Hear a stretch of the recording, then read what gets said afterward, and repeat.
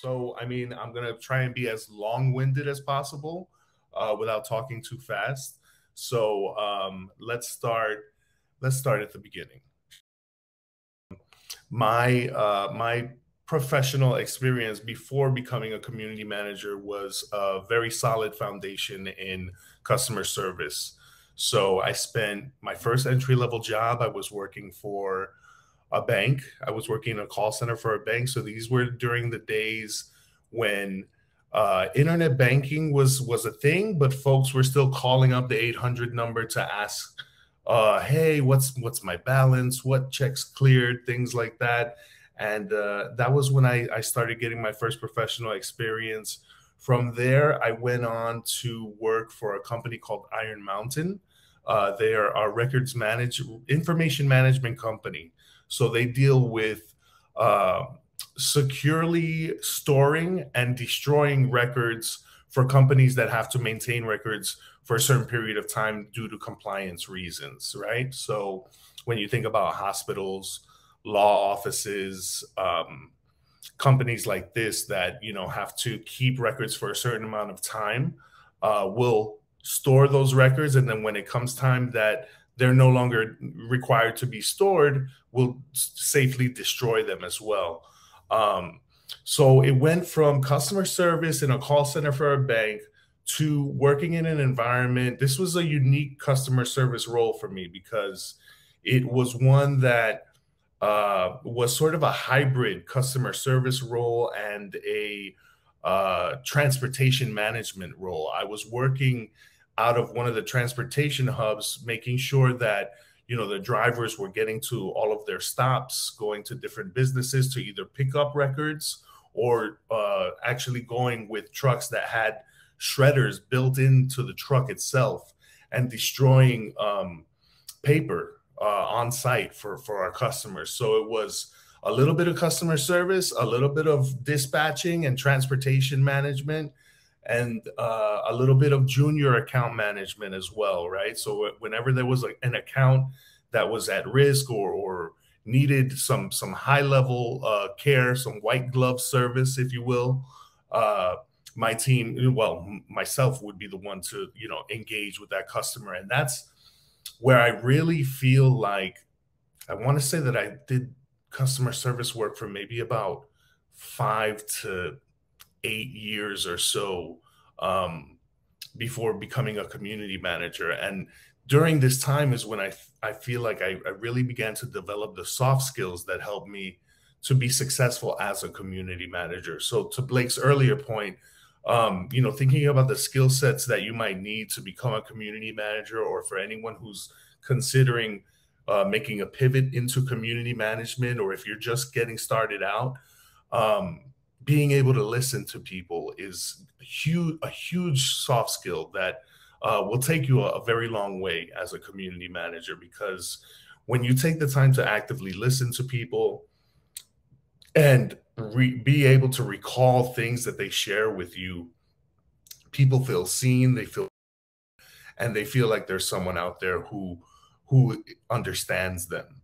And that adds to this sense of belonging that we keep talking about, this void that needs to be filled, and that is being filled by community managers doing the great work that you're doing, right?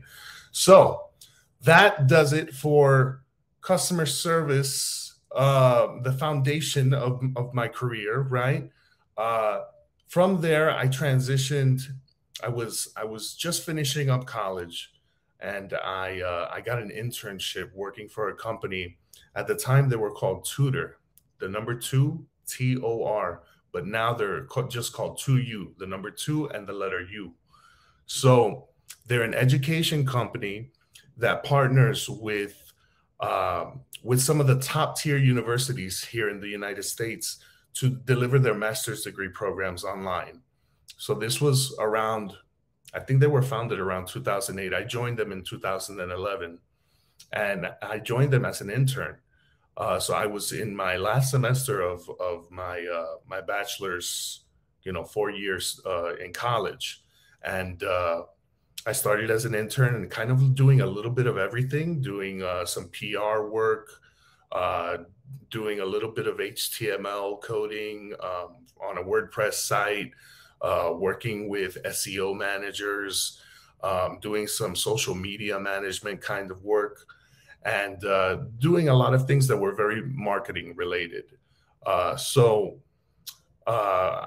I was able to successfully parlay and transition that role from an intern to a full-time position. And I joined the company as a social media community manager. So uh, being that this company partnered with some of the top tier universities in the country to deliver their master's degree programs online, I was the community manager for the Masters of Arts in Teaching at USC. And the reason that I use air quotes around that is because although we would refer to each other, myself and my teammates would refer to each other as community managers in the office, my official title was inbound marketing coordinator.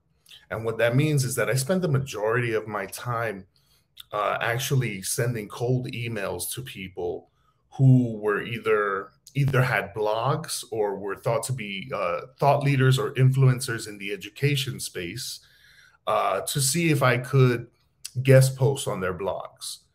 So I would pitch them an idea. If they gave me the thumbs up, I would, work, and it wouldn't actually be me doing the writing. I would work with freelance writers to produce a blog that, would get published on their blog. And then I would also simultaneously work with SEO managers to make sure that we were hitting certain keywords and phrases from an SEO perspective, uh, to increase, the visibility of that blog. So the name of the game for me was really organic link building. So I would work to develop these blogs. I would also work with freelance graphic designers to create infographics about topics surrounding education.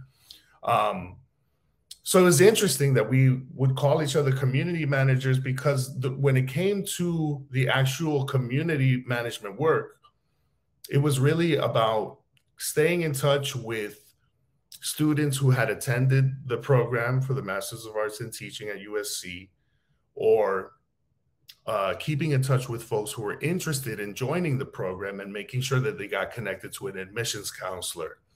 So it was kind of like keeping them in the funnel. So very, very marketing focused kind of role. And the reason that I bring this up, a lot of us know that depending on the organization that you're working for, as a community manager, you could be reporting up into marketing, or you could be reporting up into customer success, or in some of the rare cases of companies who have a very sophisticated mindset when it comes to community management, some companies have community as its own department, or maybe even have a chief community officer, right? So the reason why I emphasize this is because there is definitely a connection between marketing and community. As a matter of fact, I think I noticed a colleague of mine, David DeWald, contributed to this organization called Guild. They put out a playbook that's all about what's called community-based marketing. So there's definitely a relationship between the two, but it's important for us to understand where the line is between marketing and community, because community is still something that we need to maintain as being organic and something that can't be bought. Our relationships that we build with our community members is something that comes. There's a level of personalness to it.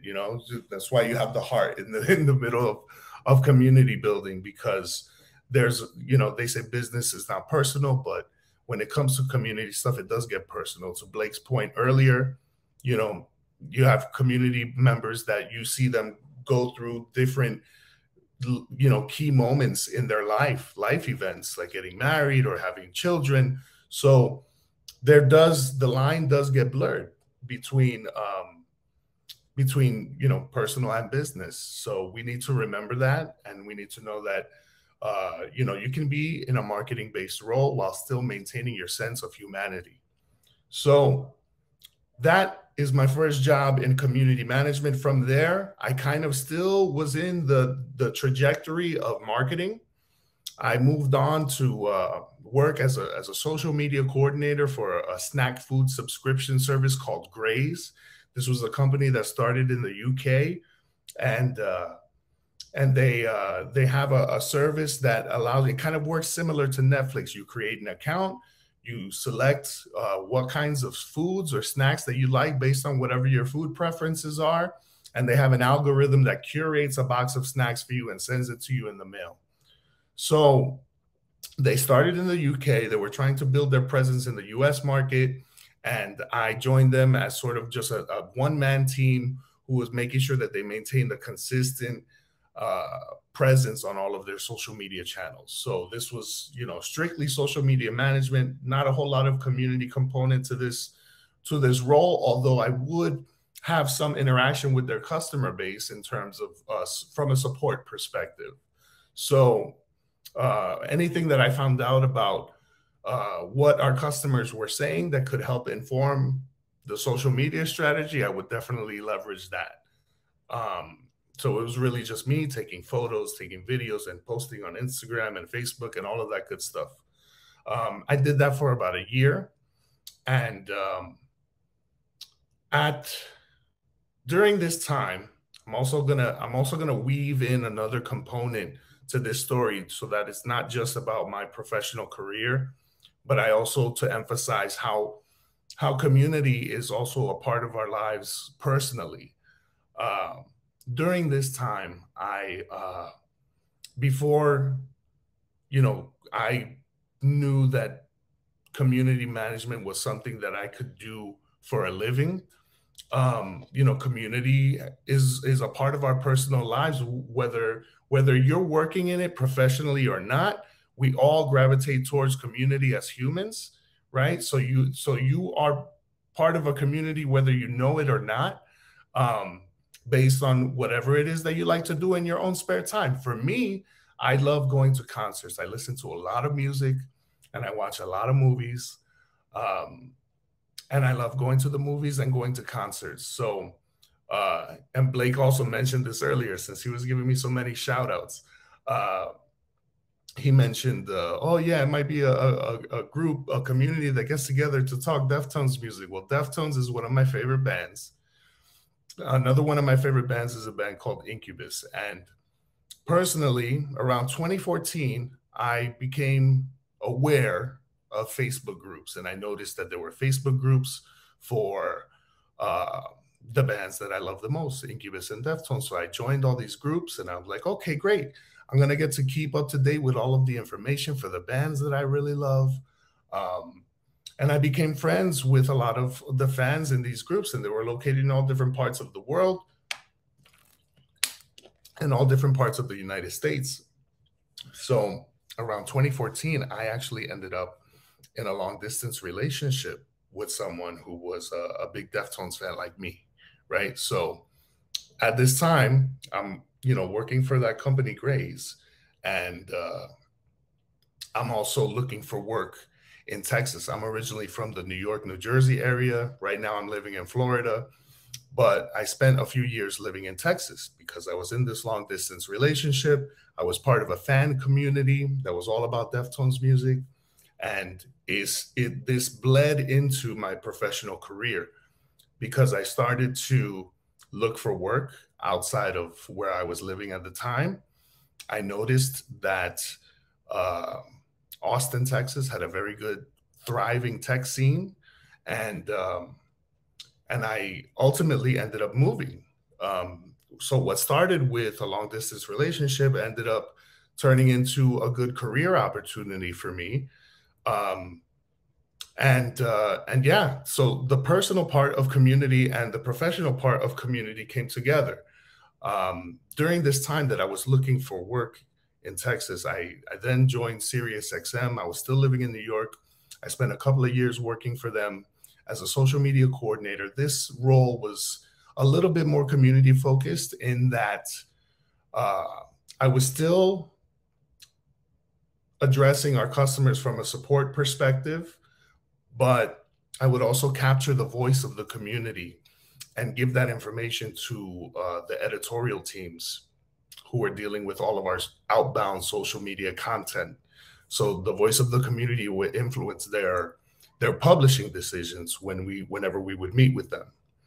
So I did that for a couple of years, and then I found a company called Khoros. At the time, they were Spreadfast, and I joined them as also as a social media coordinator. But we, again, similar to that first role that I mentioned, we refer to each other as community managers in the office. So I made the move. I left New Jersey, where I was living at the time. I moved to Texas, and I started working for Spreadfast.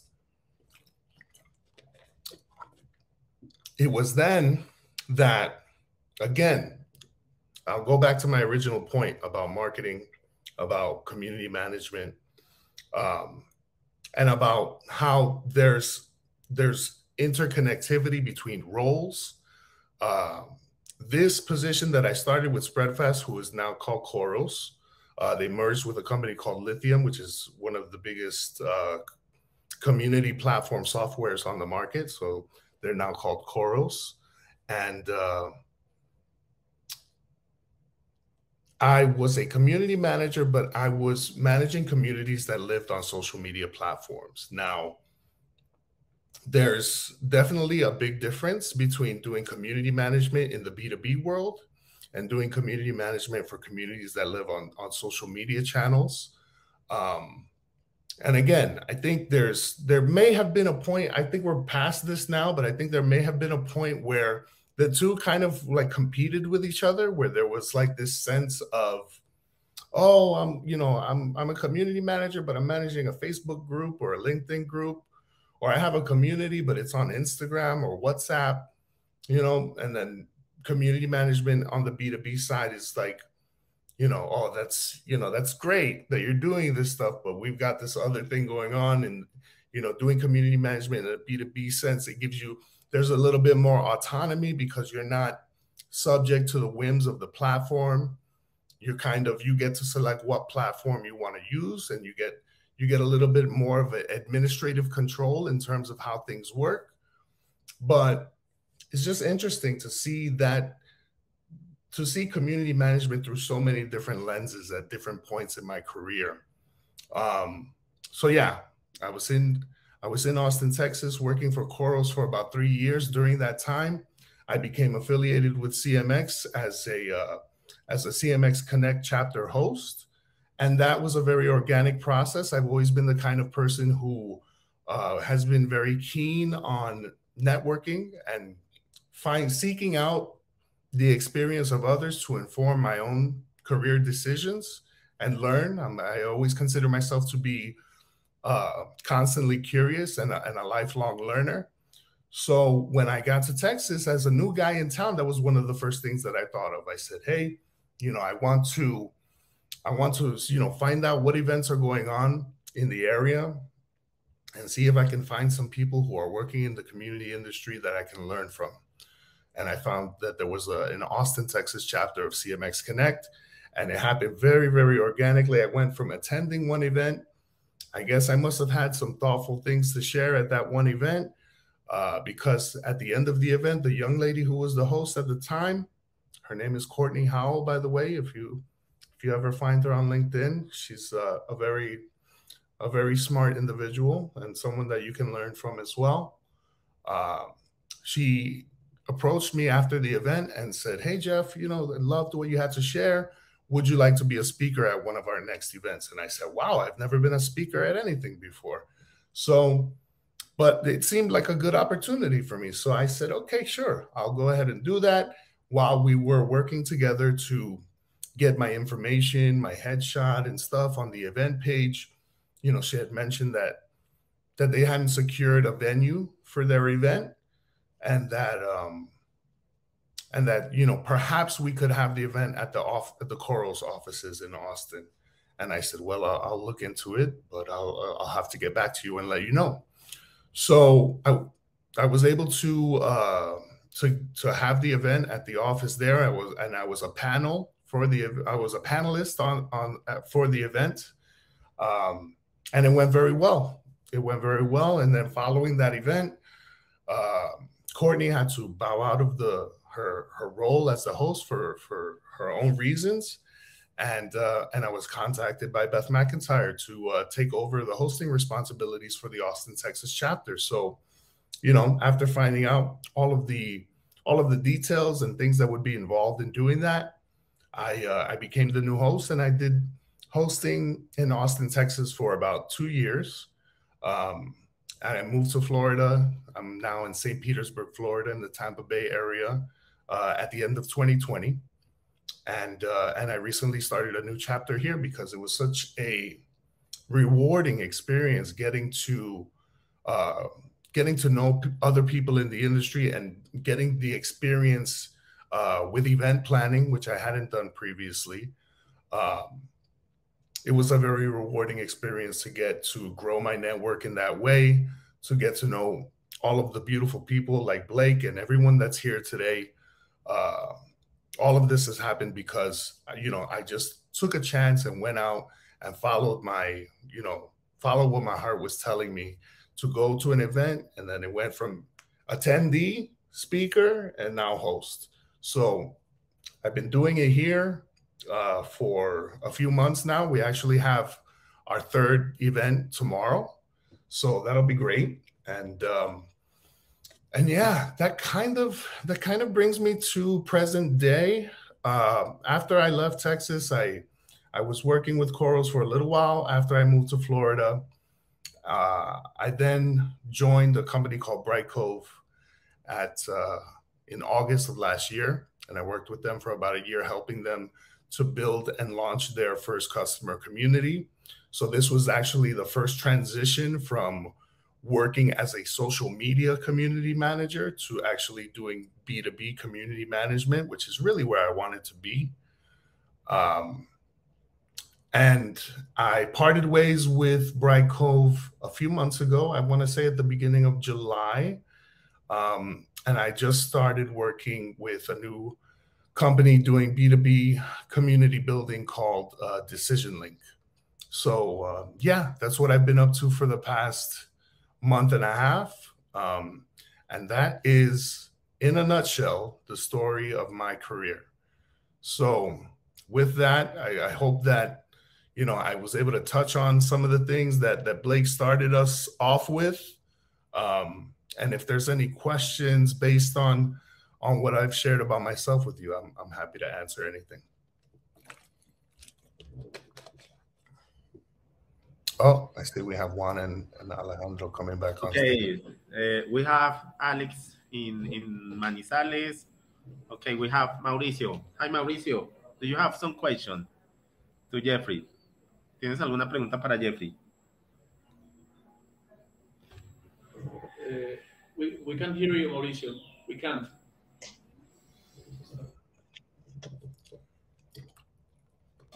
Chile que no lo escuchamos. No te escuchamos, Mauricio.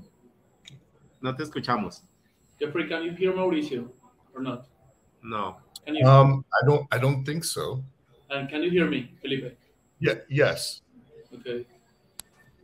Just give us a second. Let's see what happens. Okay. Mauricio, yo creo que vuelve a salir y a entrar si quieres para ver si se soluciona el tema. Y mientras eso, yo voy conversando con Jeffrey. Jeffrey, while we reconnect the connection from Manizales, so I have a question for you. And, yeah. And first, thank you for your presentation. So you have a great experience on customer success.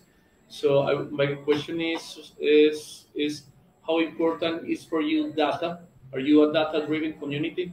So this is what I'm trying to do with my community now. So we are 300 members, and I'm trying to get to know each of the members of the community, what they like, what they don't like, and I'm trying to build all of this information in a platform which is HubSpot. But to me, it's like a mid-term or long-term strategy, because the more I know my community, the more I know my members, the more I can add value to them. So I would like to know, what is your approach to data in your community oriented to customer success?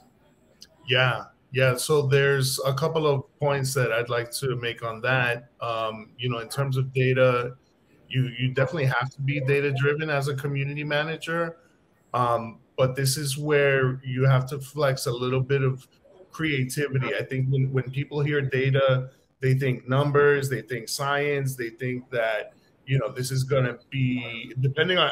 I'm a person who I'm not very big on math and science. Like I can do it because I'm smart, but I gravitate more towards the creative and language arts type of that side of the brain. So you definitely have to be data driven as a community manager. To your point, what you're trying to do with your community and HubSpot, I'm also trying to do something similar with my community and create a bridge between HubSpot and the community so we can sort of drill down and identify what you would call community qualified leads to help our sales team out. But that all of that really depends on the platform that you're working with. So I probably would counter to ask, you know, what community platform are you using that you're trying to connect with HubSpot? Does it have the ability to integrate with HubSpot? And how degree can it really integrate? Like, is it just pulling basic information like first name, last name, or is it able to actually connect and say, hey, you know, this person who's a community member of HubSpot also knows that this is a customer or this is not a customer. So that's the one technical part of it that you have to think about. The other thing that I would say as well is that just because data is so numbers driven, like don't think that you can't get creative with it too, because this is where you have the opportunity to become a storyteller, right? So you have to take a look at the number side of it. So what are all the vanity metrics that we're pulling in to begin telling the story about our community, but also take a good look at the qualitative data as well. What are your community members actually saying in the community? How do they feel about your brand? And if you're not actually getting any of this from interactions that are taking place in the community, schedule a call and talk to your community members. Like, get to know them, get some feedback from them, whether it's in the form of a survey and they're giving you qualitative information, or you're just scheduling a call on them. I'm a little bit more partial to actually, you know, having that FaceTime with my community members and getting some one-on-one interaction with them so I can get to know them. That's the kind of data that you're going to need to supplement the numbers and tell a real compelling story about your community. Perfect. Thank you very much, Jeffrey. And of course, I like the t-shirt.